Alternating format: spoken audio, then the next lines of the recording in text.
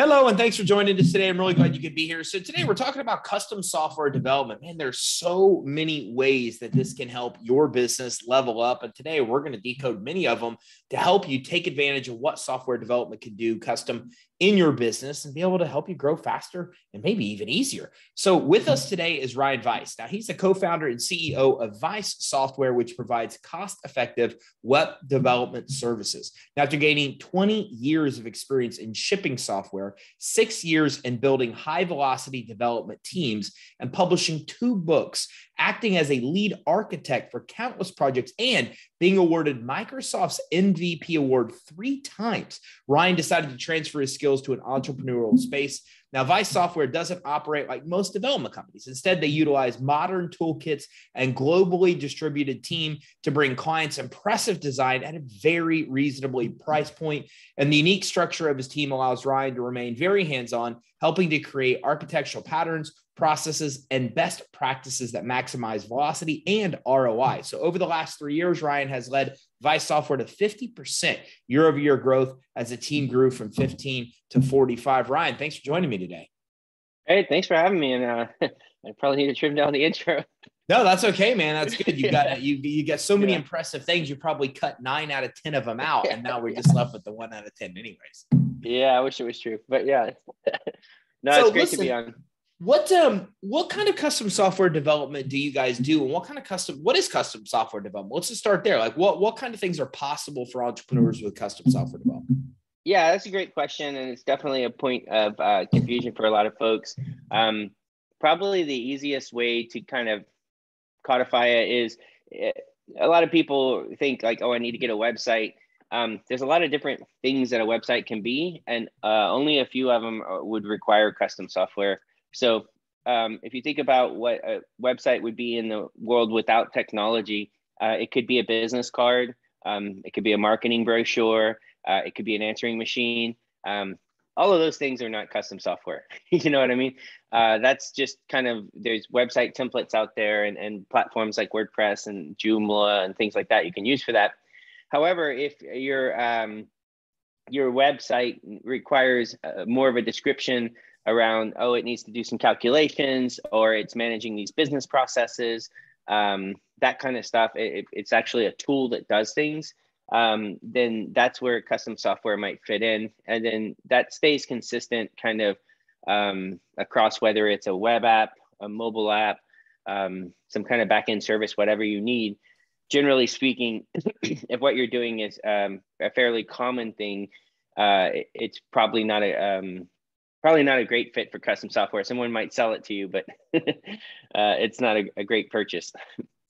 So when do you think the time is right for business owners to kind of look into this as a solution? So I did an article. I contribute to Forbes, and my first article was around this topic because I think it is a valuable thing for business owners. It's called Build versus Buy. And basically, the heuristic I provide in there is that every business has a lot of things that they do that are not special. They're not differentiators. We all, most likely do something with invoices and count receivables.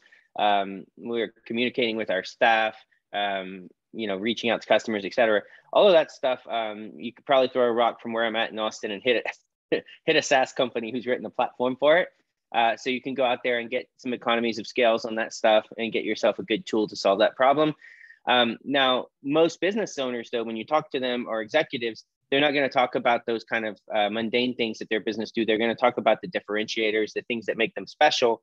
And that's where you might find that custom software can help you shine a little brighter and make you be a little bit more competitive, whether it's, a system that, makes it so you don't have to spend as much money training your staff because it's more opinionated to exactly what you do, let you reach more customers, save more money, pull in more revenue, whatever it is. One of the examples I give is there's a company in Austin that Yetis are super popular down here. So there's a company that'll powder coat your Yetis and put your logo on it and things like that. And so the software that they use to kind of let customers do that experience, they would probably benefit from doing something custom there. On their manufacturing floor, the software they use to kind of make the machines do what they do, they might benefit with some custom software there. But for all the other things, like accounting and finance and invoices, you probably just go off the shelf. So off the shelf for a lot of that, when you need something really specific, it might make sense to make more custom.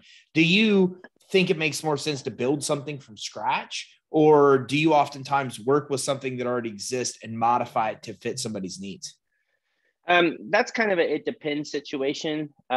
So for example, if you're doing something around like kind of sales management, you might want to take a platform like Salesforce and then get some Salesforce engineers to come in and customize that for you.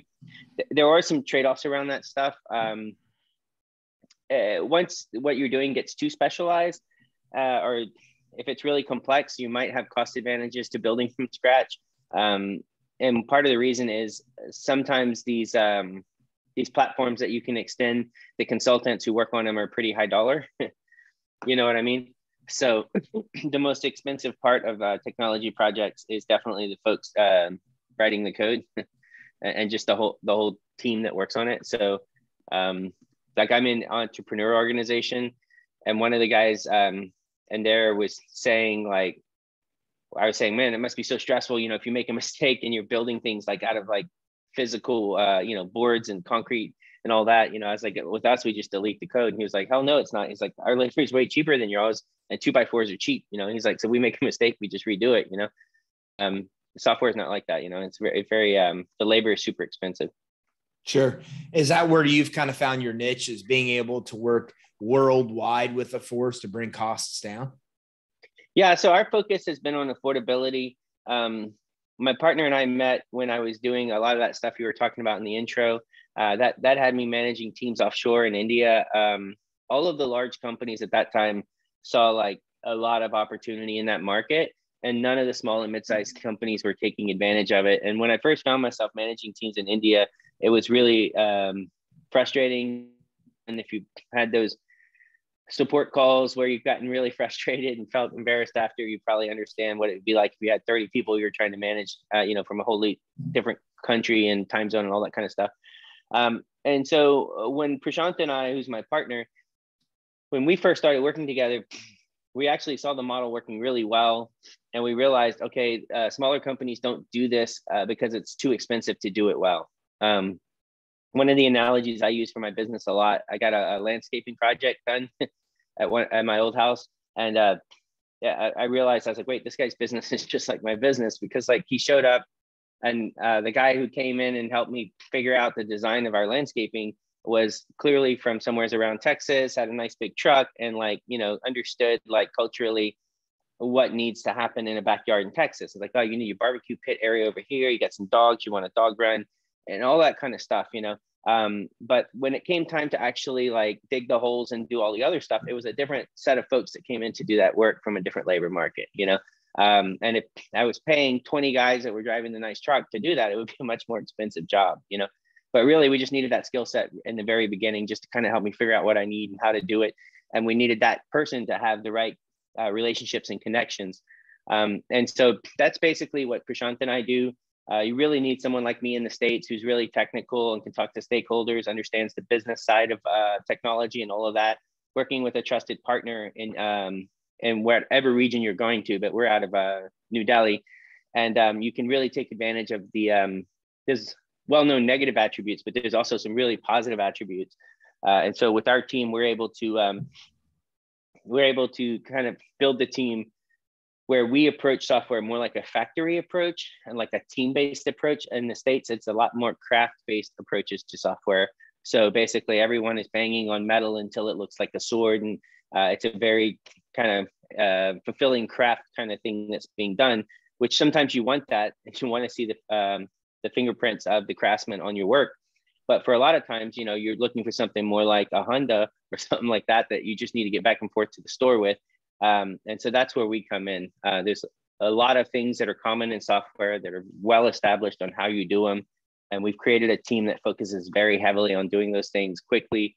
And we do it from a market that's much more affordable than in the States. So that's how we do it. We have a few other aspects to it, but that's kind of one of the big ones. So give me some examples of where you guys have done what you've done to help businesses. Like give me some case studies per se, so everybody listening and watching can get an idea of different ways that kind of software can be customized to help them grow their business. Yeah, so as far as there's two aspects to it, there's the transformative aspect and there's the cost saving aspect. So I could give a quick example of each. So the first time that we saw our model really work and we're excited about it was with a company called Ticket City here in Austin. Ticket City is a company that resells tickets to sporting and music events and things like that. And they obviously, if you have something like that, having an app would be advantageous. You know, you can message people that. And so they had hired a developer to build an app for them. And when you're building mobile apps, you actually have to have different teams for iOS and Android, or Apple, or iPhone and Android. It's entirely different skill sets. I mean, you can't use one guy in the other place. And then if you have a bigger project, you have double management, double QA, double bug fix costs. It's just really an inefficient model at this time, especially. So we came in with our team, which has the affordability qualities that I had already mentioned. And then on another pillar of, we have 4 pillars of affordable software. And one of the other pillars is tools. So we try to pick strategic tools. So we've aligned around one of Facebook's tools called React, which allows you to write an app that can be installed on the phone, but as the same technology you would use for a web page. And then you can build it for both of the mobile apps, for both of the phones with one code base. So we were able to take what took them with a regular iOS engineer, took 2 years. An iOS engineer in the States at that time with benefits and everything, you're spending about $125 a year.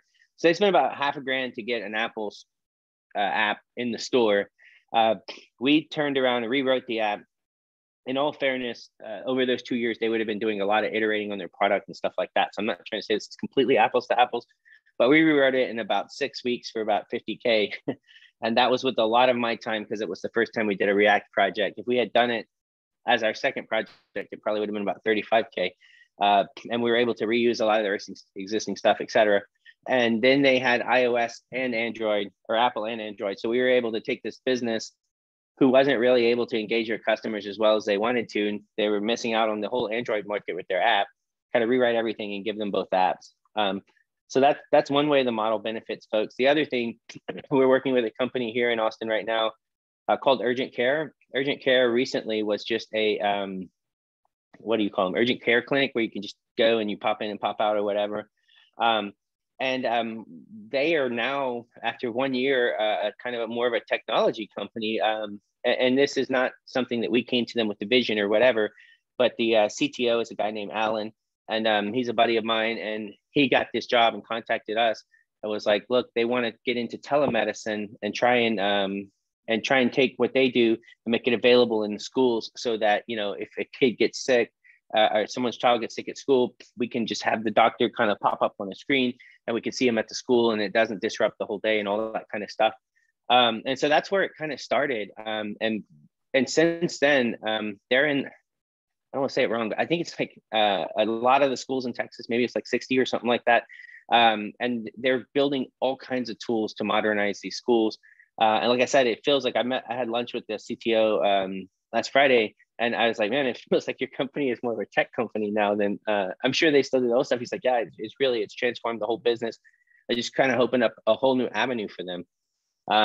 So that's kind of 2 different ways it can go. And it's also a great example of the custom software versus the non-custom stuff. If you're trying to make it so that people who aren't like working in public schools and things like that, nurses, can jump in and get it so that students can see doctors and get into the queue across all the schools and all that kind of stuff. There's not probably going to be something off the shelf that's going to provide a great experience where you'll have a really successful outcome, you know, but we were able to design a system that's really obvious what they need to do. And it really kind of simplifies it. So you can have those folks doing those tasks successfully. What do you think before you even start something like this? I mean, what are the keys to success for somebody that hires you to think about or to process before they actually get started? So that's actually my next article I'm writing for Forbes is what to look out for when you're trying to hire a consulting team. And we're also looking at whether you want to hire internal or whether you want to go with a team. There's a few factors to look at. If you don't have anyone on your team who's technical, then you're going to be beholden to your partner. So that's kind of a big thing to think about there. But on the flip side, if you're in the US and if you're not a technology person and you're trying to build a technology team, it's a pretty heavy lift, you know? So I think it kind of depends on how mission critical what you're doing is on whether you want to hire internal, whether you want to get an agency or some combination. Likely you might want to have some combination. And then where the other piece comes in is if you are actually going to get an agency to come in and help you out with some of the stuff, there's, in my opinion, the success ratio with that is really low. And there's some really common red flags to look out for, which are honestly kind of common sense stuff, like too good to be true type things. So just like anything else, if you're shopping for contractors in your house, if you take the lowest offer, you're going to really be throwing the dice a little bit. If you go with the company that, you know, has the top ratings on Google and is the first result, you're probably not going to get the best deal. You know what I mean? And so it's kind of a similar game with custom software. And so what we usually tell folks is there's a few red flags. Watch out for contracts that are too good to be true. If you're getting money back guarantees and all this kind of stuff. One thing about software is once you start doing business with someone, it's really hard to stop. It's not like, you know, hiring waiters to work in your restaurant or something, you can just replace them. Software is most of the time a liability. We claim we create asset software. But the way we define that is if another team can't come in and take over the software really easily, then you have a liability on your hands because there's a maintenance cost to it and no one else can come in and you're kind of tied to this one company. So before you get in with someone, what's more interesting to me than seeing these contracts that give you all these assurances is that you want to see kind of proven track records, but also very mature processes. You want them to show you this is why it works. You know, like I could show you what our full life cycle is from us talking about your initial idea all the way to pushing it out to customers and say, these are all the pieces that we do. By the way, these are what our estimates look like. When you look at the estimate, it should look like someone worked on it a lot and that they've thought a lot about how to create estimates. If you just get an estimate, it's just this like, you know, number and they say, don't worry, you know, give us half up front and the other half at the end. And, you know, you don't have to pay us until it's done and you're happy. They probably, you know, are just throwing the dice on that stuff. And, you know, some of the projects they make and some of the projects they don't. And they just know that you're stuck with them, you know. So it's a scary thing to get into, honestly. Do you think it makes sense to work with it based on your experience? It seems like it makes sense to work with companies that both have an onshore and offshore team to be able to make to be able to make it cost effective. We find the hybrid model works really well. And it's not because like, you know, people in one place are smarter or whatever. It's just because time zone overlap is important for a lot of roles. And then culture, like a cultural understanding is important. And there's just certain ways that the different teams or the different areas communicate because of cultural things. And so it's nice to have someone who can help bridge those things.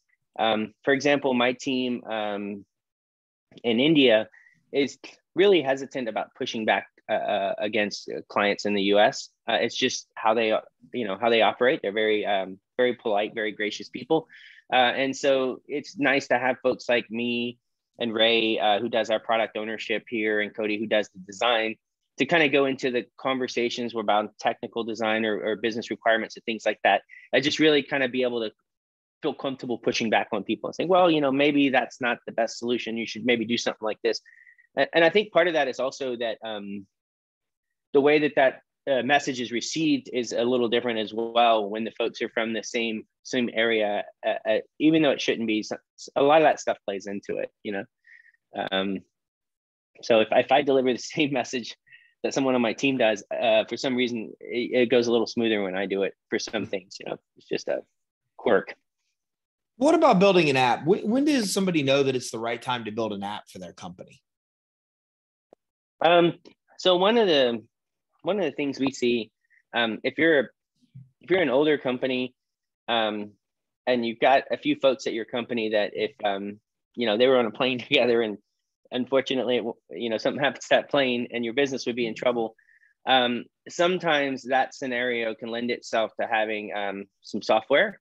Usually, if that's the case, those folks will have a lot of the knowledge of how your company runs in their head, and they'll be doing a lot of manual processes to keep your company going.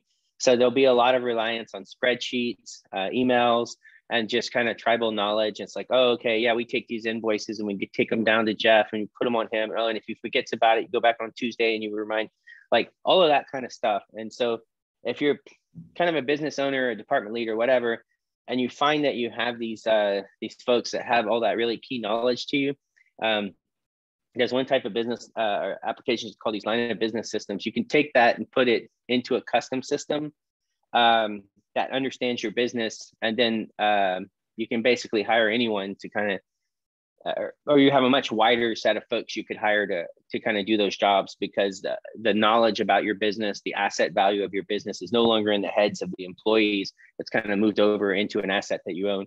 So that's one business case.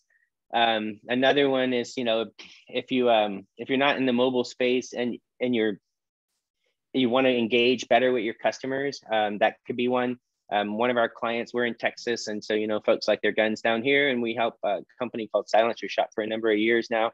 And the first project we did with them was a mobile app that, pardon me, helps folks get their paperwork sorted out for buying suppressors for sports shooting, like competitive sports shooting.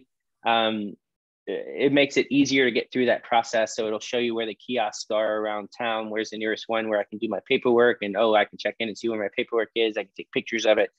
And so that particular app was not something that they made any money off of. It was just something that made their customers' lives easier, and made it easier for folks to buy their products. You know what I'm saying? So kind of a strategic play there. And then, the more obvious stuff is, I've got the next $1 billion SaaS platform or social app idea. We don't do as many of those as we do the other stuff. The billions or bust stuff is,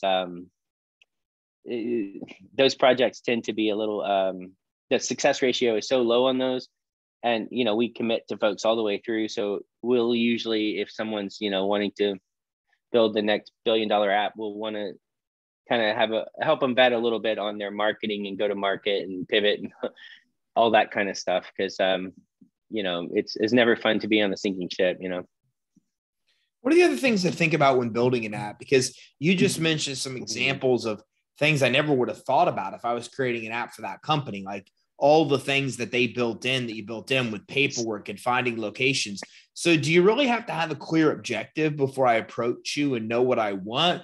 Or is it a matter of coming to you and saying, hey, look, I want an app for my company. I think it makes sense, but I'm not sure what it should do. Yeah, we can help people whiteboard it. We partner.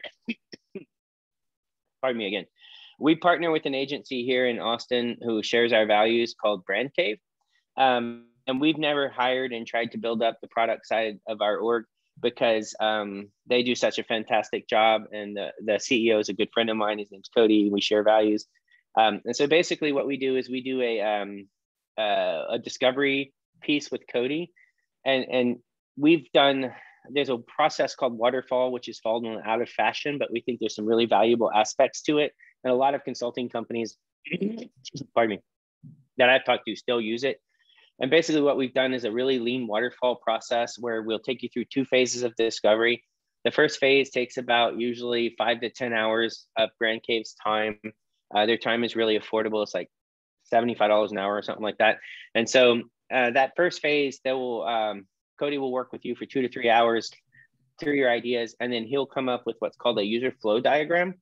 The user flow diagram will show for every type of user that will use your system, someone who's authenticated and logged in, someone who's not authenticated, someone who's administrator, someone who's a manager, whatever the roles are, where they can go in the app and what they can do just as a flow chart. And so he's able to create those really quickly. If you're actually here in Austin, you can go to his office and he has a screen on the wall and he'll do it in front of you. It's really impressive. And that'll get from kind of this idea that's in your head where you're like, yeah, and it'll do this and it'll do that, and it solves these problems, do something more tangible that me and my partner can look at and say, oh, okay, yeah, that looks like about a 4 or 5 month project or whatever.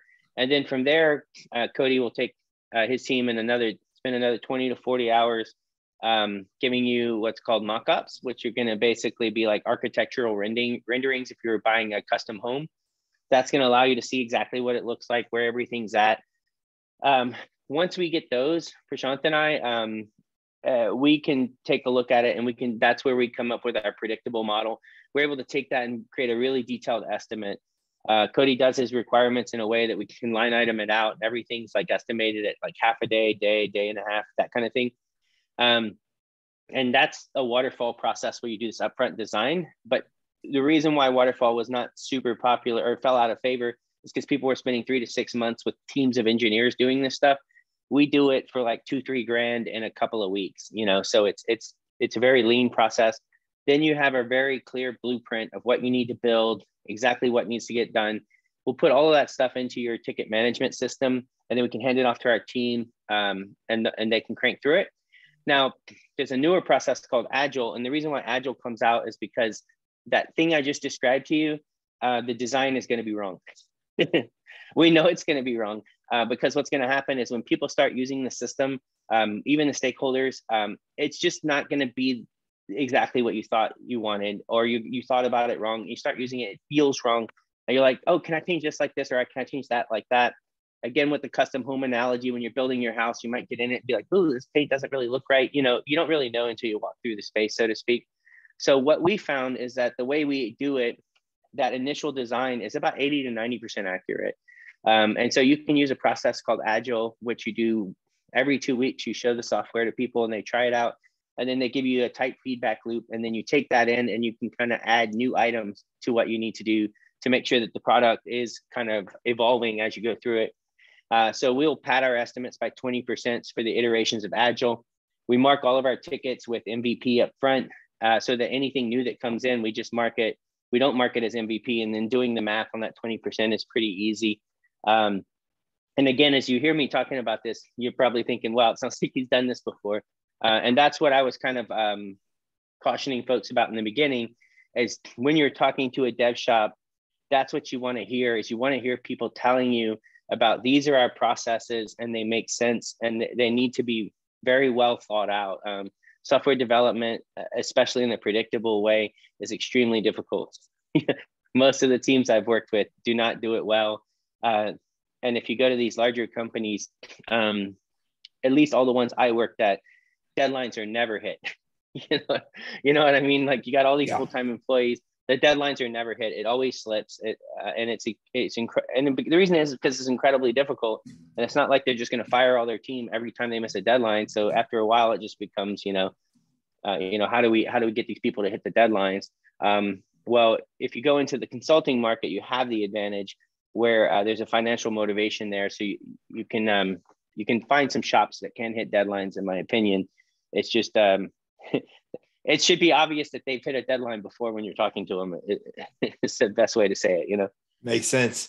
Ryan, great talk today. Where can everybody go that's watching and listening to be able to learn more about what's available when it comes to software development, custom software development, app development, all the stuff that you guys do? So we have a lot of blogs on our website about it. You can go there. It's vicesoftware.com. If you go there, there's a little pop-up that asks if you need any help. If you have any questions, just feel free to pop a message in there, and that comes straight to my phone. If I'm busy, I'll just kind of get back to you or whatever. And I'm always happy to talk to kind of business owners and stakeholders and help them kind of navigate and brainstorm these things. I spend a lot of time in organizations like Entrepreneur Organization and 7 CTOs, and software in general is all about sharing. And so I find that, if business leaders get together and share a lot, we all do better. So that's kind of the philosophy. That's awesome. Ryan, thanks for coming on with me today. Hey, I appreciate the invite. It was really nice chatting with you. All right. So everybody, listen, there's so many things that you could do here with custom web development, software modernization, UX, UI, so many things besides app development, custom software creation that you could really use to be able to take your business to a whole other level, to give you a competitive advantage, to make it easier for your customers to work with you. If you'd like to learn more about all the possibilities here and how these tie in to your business and how to tap into all this and make it affordable for your business, then all you have to do is go to vicesoftware.com. That's vicesoftware.com. And at vicesoftware.com, there's a ton of stuff. There's a phenomenal blog. As Ryan said, he's a contributor to Forbes, right, Ryan? Forbes, correctly, yeah. Contributor to Forbes. So he writes a lot of articles that you're able to probably able to access from the website as well. So there's blog, case studies, a lot of information about the different solutions that are available so you can think about how these can be utilized to be able to grow your business. So make sure you visit vicesoftware.com. Thanks for tuning in. Have a great day.